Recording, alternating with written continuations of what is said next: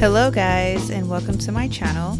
In this video I'll be showing you how I made this super cute 2-piece toddler knit set. If you're interested in how I achieved this look, please stay tuned.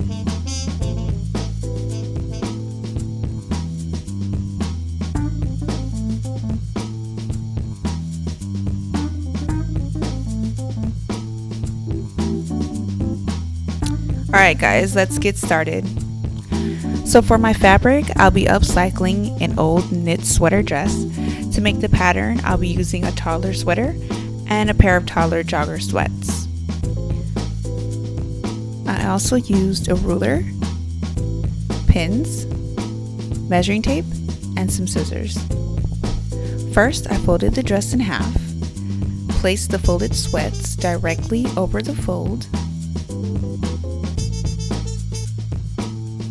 Here I'm measuring the max amount of fabric to ensure that I have enough length for the pant. Then I drop the crotch down 2 inches. From that point, I start to cut, making sure to add at least 1/4 inch to 1/2 inch seam allowance as I continued cutting around the pant.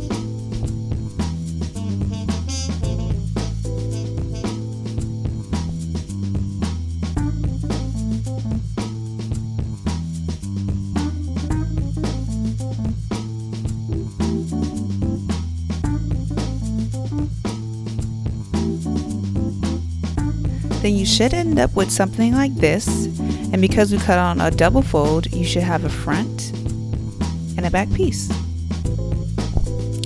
Onto the bottom half of the dress, which is again on a double fold.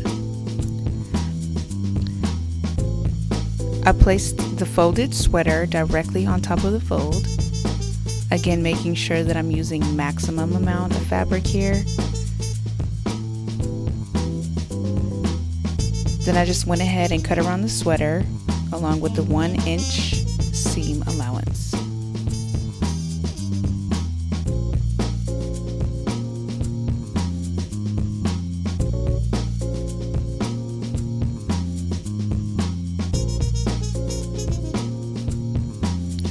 And here I have my front and back piece. I took one of those pieces, folded it in half,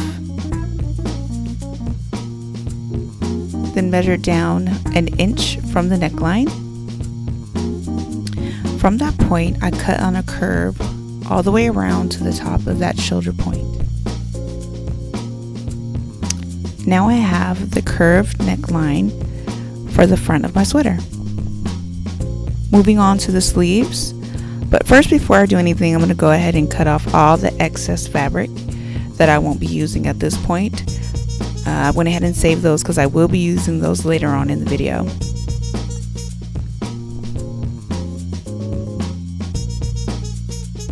I placed one of the sleeves on top of the other and smoothed it out. Placed the sleeve on the sweater directly over the fold. Then I placed it back about 1 inch from the fold to add more to the width. And then I measured down 2 inches from the sleeve to add more length. And then cut across.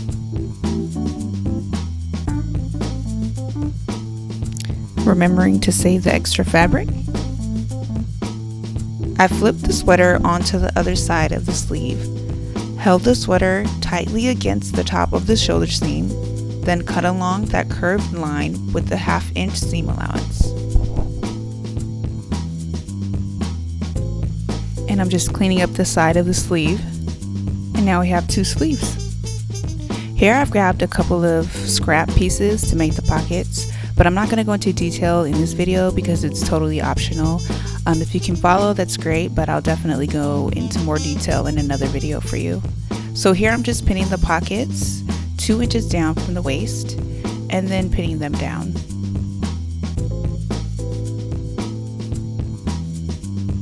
So after I got done pinning, I went ahead and sewed those sides down, and I did this twice for the front and the back.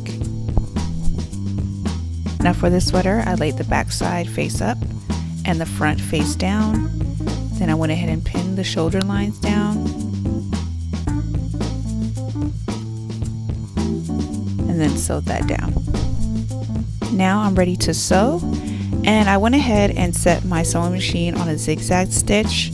Anytime you're working with knits or any kind of fabric that has stretch to it, if you don't have a serger, it's best to use a knit stitch or a zigzag stitch so that you can avoid your thread popping and be able to keep that stretch in your garment whenever you wear it. So just keep that in mind. So after sewing the shoulders down, I opened the sweater facing right side up, grabbed one of the sleeves, and on the center fold, I placed that on the center seam of the shoulder, and from the center, I pinned that down and then went ahead and pinned down along the sides.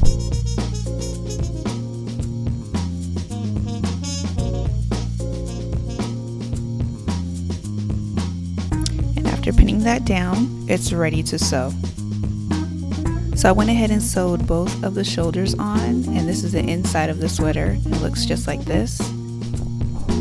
Then I'm flipping it inside out, and here I'm pinning both the end of the underarm seams together.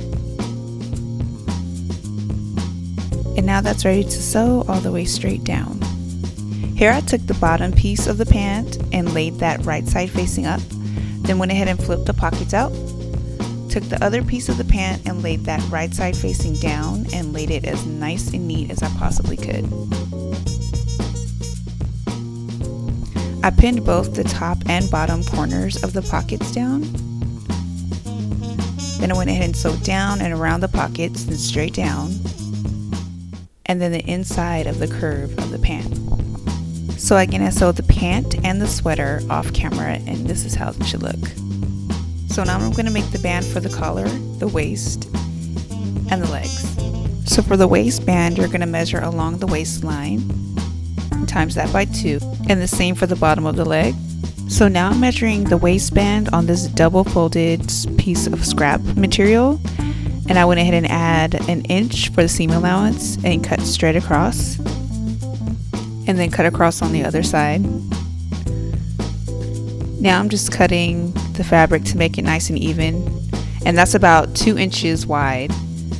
And then I went ahead and cut across on the fold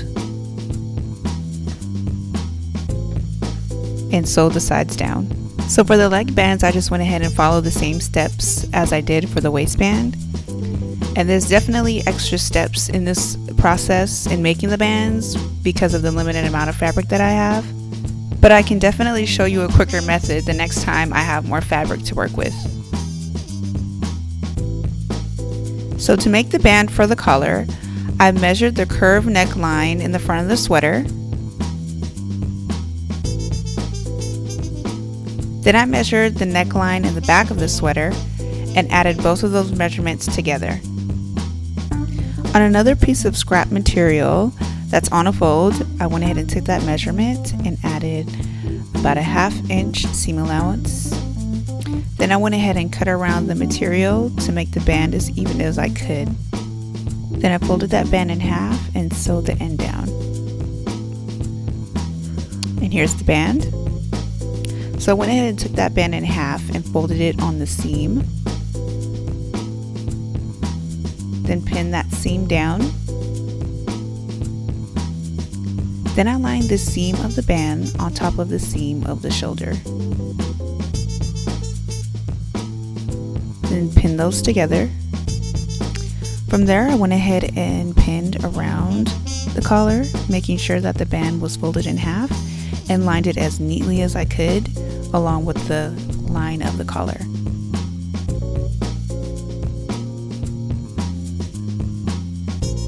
Now that's ready to sew. So for the waistband, you're going to follow the same exact step as you did for the collar band. Just go ahead and fold that in half and line that seam up with the seam of the pant on the side, and then go ahead and pin around, making sure everything is lined up nice and neat.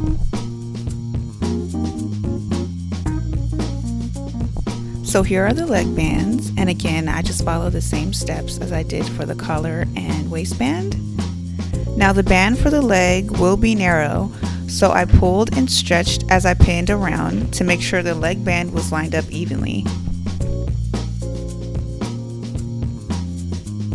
Now I'm ready to sew the waist and the leg bands. And I'll still be sewing on a zigzag stitch.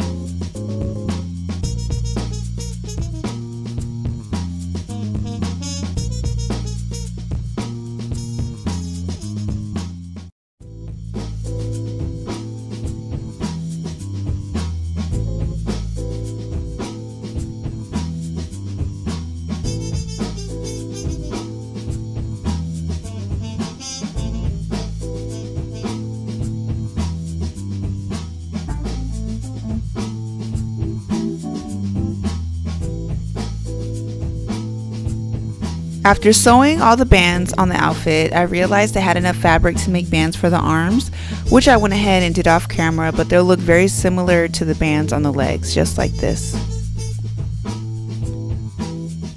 I saved the drawstring from the dress for the waistband, which I'm going to insert from the center front.